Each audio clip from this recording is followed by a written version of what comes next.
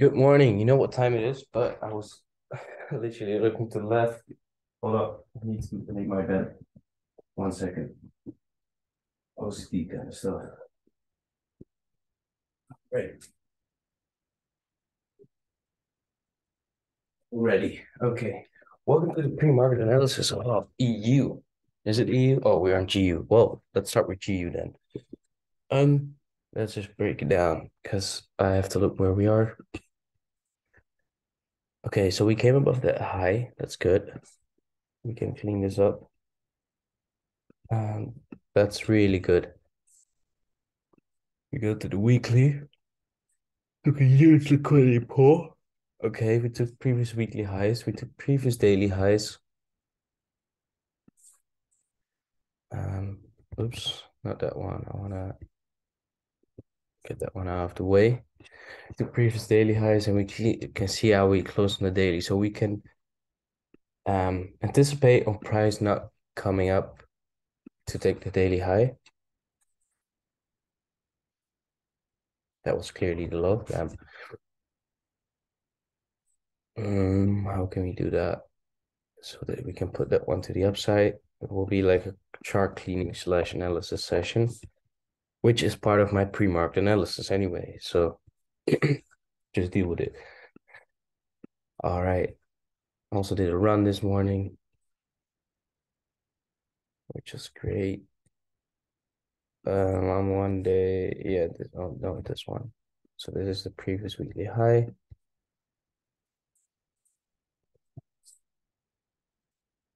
Yeah, and we can see now. We have a low, a high, a higher low, a higher high. Then we got a bearish break. And we never returned to discount, so that's good. Well, it's not good. Would have been easier if we just stayed over there. And you can see we have Asia highs here. We have Asia low here.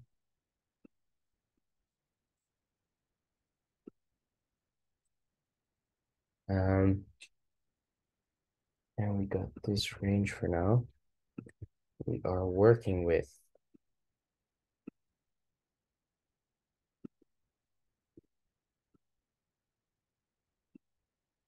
Do we have long areas? Yes, we have long areas as well. We have long areas over here.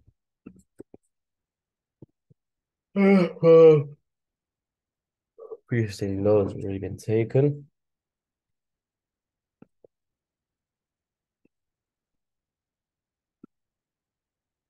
Finally, it's working fast because I don't have many screens open now.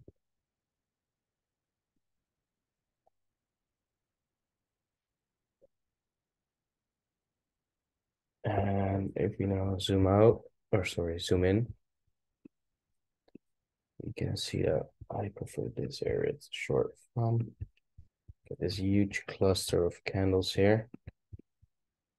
And we did tap into that, but just about. We can maybe close this as liquidity. We also have this area, but then if shorting from here, there's not much internal range liquidity. So we have this 15-minute supply. Not much liquidity below. But essentially, this is the how do you call it? Positional area. I'm yawning when I'm not tired. Though I may need coffee to wake up. But I'm not tired. Yeah, so not much liquidity below. And we get this as our internal range liquidity. You can always see I'm always looking for cases to build up sales. Why? Because yeah, we are always above old highs. We're never above below old lows. So yeah. And if I want to practice bias, I can just practice on the XY, I guess, because that's the opposite of all this. Yeah. It's clean as well. I'm happy with that. We got this sell to buy move, sweeping out this liquidity. Although I don't think we will come higher, but this is a higher probability area for me.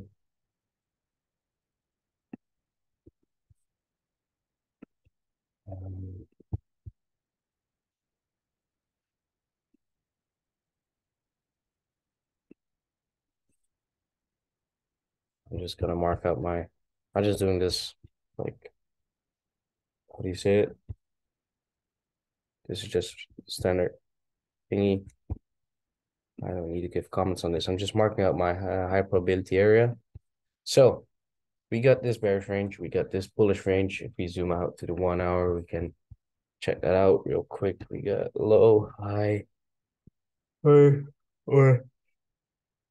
uh, low, high, higher, low, higher, high, or this higher, low, higher, high, higher, low, higher, high, bearish break, bullish break, sweep essentially, continuation up. Now we did take a lot of liquidity to the upside, therefore I am willing to look for sells even knowing that we are inside the discount of this bullish range. Why? Because I'm kind of expecting this low to be taken and for price to come down deeper into that discount.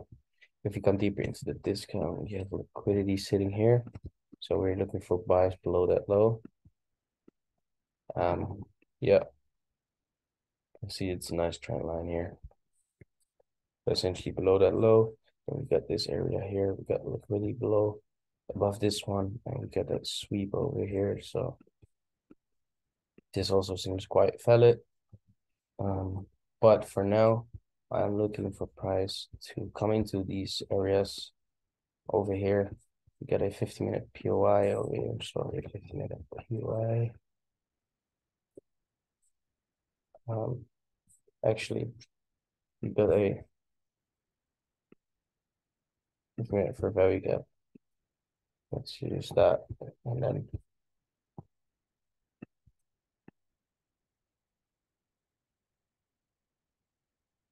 because I already look for sells for value gap, and then we know that we below that we below that are sits the POI.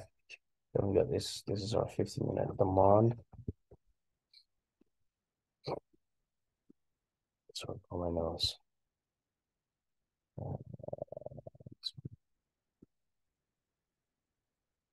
This is what we're working with. So sells from up here inside the premium, because this is not like our entry where we use the buy to sell move. We really want to see premium pricing before we sell off.